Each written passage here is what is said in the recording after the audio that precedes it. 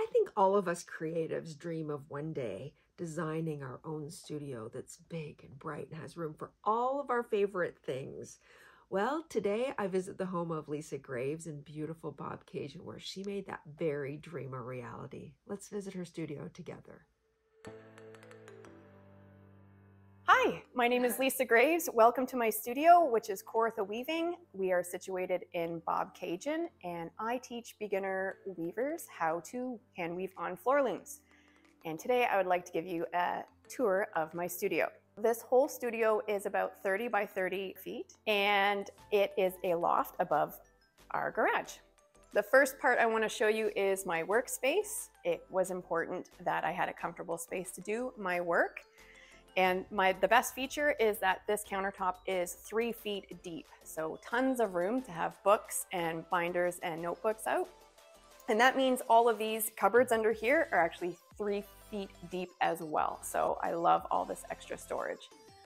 Most of these cupboards up here is sort of ugly. I'm not going to show you, but a lot of it is books and binders. Moving down, this is my sewing station. So this table was designed to be its own separate piece of furniture. So it actually pulls out. It's on industrial casters. And this is for if I was working on a quilting project or something that was really large and I need some extra space, I can wheel this whole piece out to a work table and then I'll have lots of room. Or sometimes if you had something big and it needs to slip behind, I can pull this table out. So this is where my sewing machine lives. My serger lives behind it. Also a little space for a little quick ironing spot as well, if you need to do that. Moving on this is all my open storage. So I did a lot of research when I was planning this studio, and a lot of fiber artists told me that it was really important that they have open storage to see all the fibers they have. That way you don't forget about stuff and you can always look for motivation in the stuff you already own. So all the shelves are adjustable. The first two are all for weaving, and my students normally will use 2/8 cotton, so it's here, easy, accessible. And then down here I have extra supplies like shuttles and bobbins. This next row here is mostly spinning fibers. This next one over here is spinning and knitting, and I like to keep my projects in these little shoe bins. And the last one is just extra stuff. And you've got some spinning wheels. I do, so I spin as well. This is a Lendrum. This quirky little guy right here is a Merlin tree hitchhiker, and it's the sort of the cheesiest looking little wheel, but I love it. It is so fun. This is my newest one, which is a Magicraft Susie Pro, and it is like spinning on butter. I love her. So this corner here, I really needed a pegboard to hang quilting rulers off. So this part's more quilting. Here I've got some temples, small reeds for table looms, different shuttles. This right here I made myself. From IKEA. You can buy wine stands or wine holder.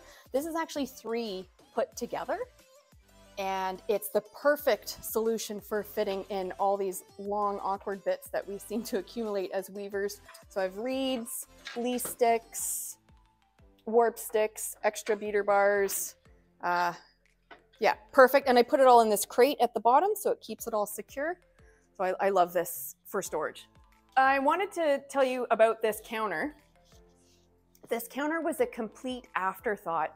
So when we had the space ready, but we hadn't put any of the cupboards in, I invited guild members to sort of give me suggestions on where they thought things should go. And one of my friends had actually suggested that we should put some sort of cubby or something along here for students to be able to put their purse and shoes in. And that idea really did morph into this huge countertop, and I love it. I don't know how I would have survived without having this huge, long countertop. It's great for storage. I love that it's countertop height, so I can do any cutting work I need to do. You can even weave right on table looms right on it. It's a comfortable height. and so much storage. So mostly in here is all quilting stuff. If there's any quilters out there, you know how much space you need for it. This is a Strauch drum carder. It's the double wide one, and I love it. And it fits perfect on this counter. It's actually quite heavy and difficult to move around, so it's nice that it has sort of a permanent place to live here. This is the Chat Eris tapestry loom, and I bought this specifically to do Unit 4 in the OHS Master Weaving program. I love this loom so much. It really made the unit bearable to complete. And Chat has amazing customer service. I did have a little bit of problems and they were amazing. So I highly, highly recommend this loom. I like to keep extra leaf sticks and warp sticks in this pretty vase. This is a cutting mat area. I like to always have a bit of foam in case I have to pin something down to dry or set. When I'm not working on it, this loom lives here. This is the Louette Jane 40, which is an 8-shaft table loom.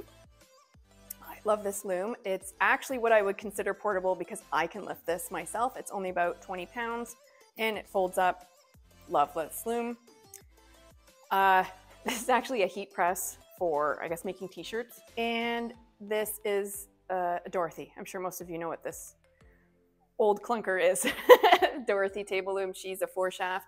And you might not all know about this, but there is a conversion set that you can buy. So instead of having the levers here that you sort of have to punch down like a toaster, you can actually purchase this conversion kit, and it makes it very smooth to use. All right, this is sort of my favorite corner. This is what I call the nest chair, and normally my dog would be in it. This is where I store all my reeds. This is a Leclerc reed stand. This is my warping board. I love it. I had it custom made for me. I made sure it was really beefy and strong. It holds 12.5 yards, and I made sure it's the perfect height for me. So sometimes students, if they're too tall or too short, it's not right. I also have a little Leclerc warping mill. And when I'm teaching, I want to make sure if I have 2 students, one's going to use the board, one's going to use the warping mill, then everyone learns the pros and cons to them and maybe decide what they'd like to buy when they start weaving. This is my winding center. It's not much to look at, but it is very efficient. So I had a piece of wood installed in the sill of the window because I wanted it this exact height. And everything's here. So an electric bobbin winder. Then I have 2 manual ones. This is for left-handed people and right-handed people. My Swift, my ball winder, thread cone. Oh, this is my favorite tip. Save your mushroom containers because they fit bobbins perfect. So you can have a whole bunch of these around your studio and your bobbins aren't rolling around everywhere. This is something I've had for years. It's a little, I guess it's a thread catcher. You could easily make one yourself. It has sand and a little sort of like a grippy thing here. And then it just lives beside my station here. So if I'm trimming off an end, then I can just throw it right in the bucket. This is a Leclerc. I'm not exactly what it's called, but I know you can't buy it anymore. I believe it's for making skeins with. But what I use it for is if I'm working with wool or something that's come off a skein and I want to weave with it, I have to put on a bobbin. Normally, you would have to put it on a Swift, roll it onto a ball, and then from the ball, wind a bobbin with it. But this skein, I can just pull apart and put on here, and I can wind the bobbin right from this skein. So it saves a whole step of putting it in a ball. And balls are sort of tricky to wind a bobbin from because they bounce all over the place. This is my chalkboard. I love it. I had it made for me. This is a piece of, there's a countertop company that makes countertops, but they also make wipe boards and chalkboards. So it's actually just a really, really thin, and it comes in this size, 4 by 8 feet. And my contractor said, well, how small are we making it? No, it's gonna be 4 by 8. I want it big. So they mounted it on plywood and framed it for me. So it's easy easy for me to be able to teach my students who would be here at the table. If I had to draw a diagram, or when we get more into drafting, then I can use this little grid right here. This is, he's folded up right now. So this is the Ashford 16 shaft table loom. I think it's a 24 is the width. He's pretty big, and it's not one I would actually consider portable. It's about 40 pounds. It does fold up really nice.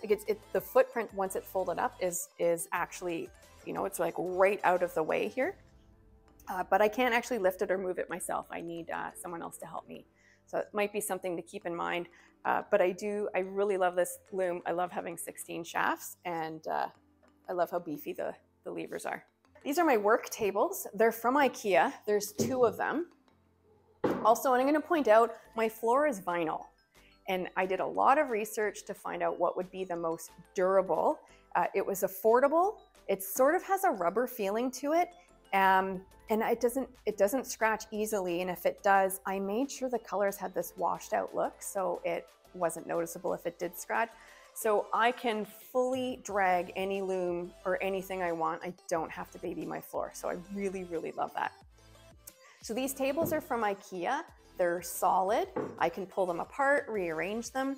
And another thing I have is I've purchased bed risers, which are sort of these steps that I can raise the table up for maybe a table loom or cutting for quilting.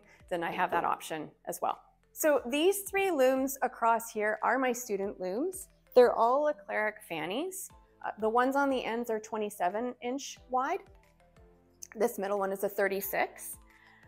The reason I chose these looms is that I'm finding that in Ontario, they are the most popular. They're the most affordable. And when you're beginning, chances are this is the type of loom you're going to have, and the counterbalances are really easy to use. And also Leclerc is just in Quebec. They're still in business. It's really easy to buy any parts that you might need. And these are affordable, and you can find them for free or a couple $100s. So I think this is what I would recommend my students to use. So chances are this will be their first loom. The looms I use, so this is my newest floor loom. This is a Louette Spring 1, and it is a 12 shaft. This is my bigger floor loom. So this is a Louette Hollandia. They don't make this anymore. It's been replaced by the Delta, and it's quite a lot larger than the Spring. And it is 8 shafts. And I think it's the 45-ish width. The way the Louette countermarches work is it's called a parallel countermarch. So there's one cord that sort of snakes its way all around, and it will work to raise or lower each of the shafts. You also notice around my room, I have these little bins that are on rolly wheels. I typically have one that goes with any project that I'm working on. So I can quickly, if I have something out, I can quickly just tuck it all in, and I can wheel it around to where I'm working. And also my students will both get their own so that they can keep all their supplies organized when they need it. So for my classes, they are normally about a week long. It takes about 5 days to learn how to weave from scratch. I usually have about 2 students, but I think I could comfortably fit up to 4. I have 3 looms, and then we could put another student on a table loom. What was your decide to start weaving? I didn't know weaving existed, and I didn't know spinning existed, and I met a friend on the Go train who introduced me to spinning, and we went for lessons together. And she just told me one day that we were going to learn how to weave. And I thought, okay. And I knew nothing about it. I had no idea that people did it. And I was just at a point in my life where I needed a break. And we went and learned how to weave for a week. I didn't know what I was doing. I just was enjoying sort of a vacation for my little kids.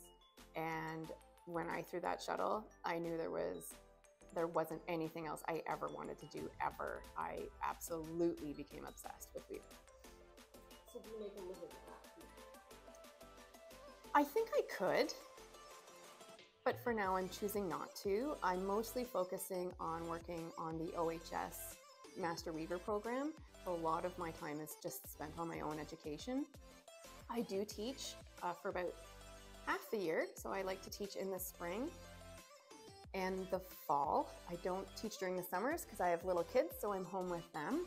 And I don't enjoy teaching in the winter because of the weather. People do travel from all over Ontario to come here, and I don't ever want to have to worry about bad weather. Do you have a favorite loom? I think my favorite loom is whatever one I'm currently working on. Right now, I think my favorite loom is the Louette Jane 40 because there's no tie-ups. It's just nice. She's an 8 shaft and she's portable, and right now I'm just doing a lot of sampling and experimenting, so it's fitting exactly what I need. Do you have a favorite thing you like to weave? If I was weaving something that wasn't a sample, it's probably going to be a tea towel. I wish I had something more exciting to say, but I just think tea towels are great. It doesn't matter if you screw them up. They're great to give away as gifts or hostess gifts, and I just think you can never have too many tea towels. Do you have a favorite structure? Okay, so my favorite structure is usually the one I'm currently working on, and right now that is Crackle. And I think Crackle's got a bad rap because it's so ugly, but it's not. It's so fascinating. And I think my goal right now is to make Crackle look beautiful. And I think if you have a 4-shaft loom, get a Crackle book and put it on because it is amazing. So do you prefer to work front to back or back to front? I always warp back to front. It's how I was taught. It's how I teach. And I just think, for me personally, I have the most success with that system. If you could buy one more thing for your studio, what would it be? I am very grateful for every single piece of equipment that I own and use. And most of them, I just want to add, are secondhand. It's rare that I've bought any pieces new. All I want right now is books. And if you're a weaver trying to learn, you will know that these books are not in print anymore and they are hard to come by. And you need to join guilds or have weaving friends that hopefully you can borrow them from. So that's my quest right now, is to acquire as many of these books that I need. Favorite piece of weaving that you've done? Has one of these here something you really particularly love, or do you even have a favorite piece? It's not just the one you just finished. Oh, it's really hard. You put so much into some of these pieces that they just feel like they're a part of you. I think one of my favorites right now, can I show you? Yeah.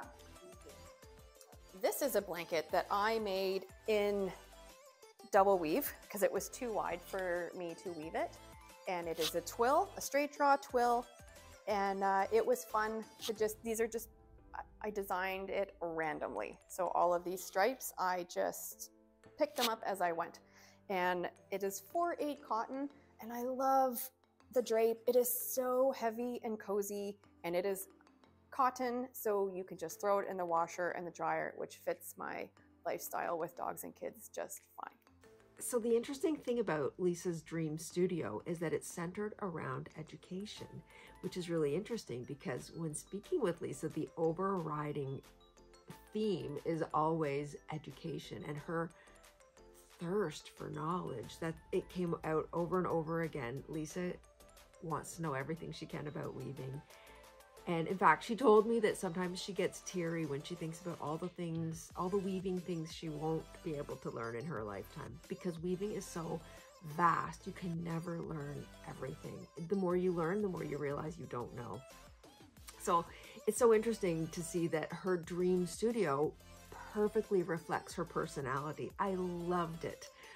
If you guys want to see more studio tours, for one, please subscribe and hit the notification bell so that you'll be notified when I make another upload. But also, feel free to reach out to me. I would love to tour your studio.